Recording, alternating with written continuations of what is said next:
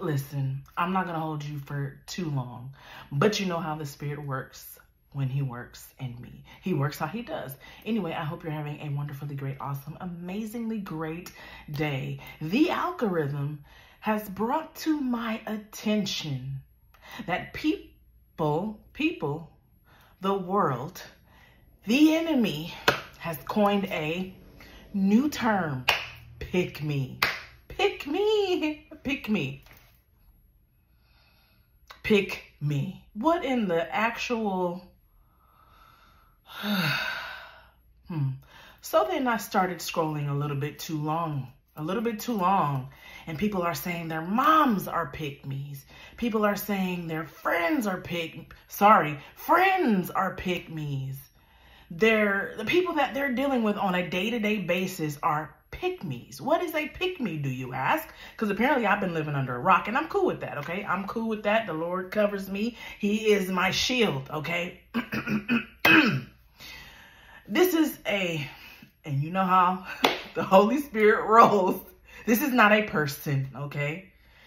We do not war against flesh and blood. This is Ephesians chapter 6, okay? We do not war against people. I'm going to say it and keep saying it and keep saying it and keep saying it. A pick-me is not a person. The enemy is so clever. He's so deceitful. He is just coming up with new ways to get y'all wrapped up into something else that he's doing. People, body of Christ, pick me is not a person. Pick me is a demonic spirit. We don't even want to call it pick me because we know that this is how the enemy rolls. Like, this is what he does. When you don't give the enemy the attention that he wants, what does he do? He comes and he starts doing all this stuff. Hey, tipping you with this. Hey, doing all of these things to get your attention and to fall back into the state that you just came out of.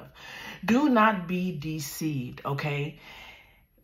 If you fall victim to this pick-me spirit, you're likely to start thinking negatively about yourself. You're likely to start to feel whatever the enemy is accusing you of or making you feel like you're less of or less than this person who he's using. But I come to remind you that Psalm 139 verse 14 says that you are wonderfully and fearfully made, okay? Dead that thought.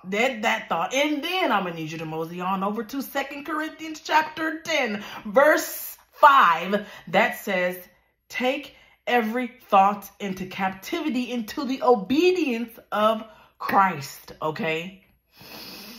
So for this new term that the enemy is now using to make people feel like other people are attacking them, I need you to be reminded of this. You are made in Christ, okay? You are wonderfully and fearfully made. And when those thoughts get you to thinking negatively about yourself, take them into captivity, into the obedience of Christ, okay? If you need to be reminded of who God says that you are, I got a few videos way back when to tell you who you are and to remind you of who you are in Christ, okay? Do not be deceived by the enemy, all right? I'm going to let you go. Go on about the rest of your day. I'll talk to you later. Bye.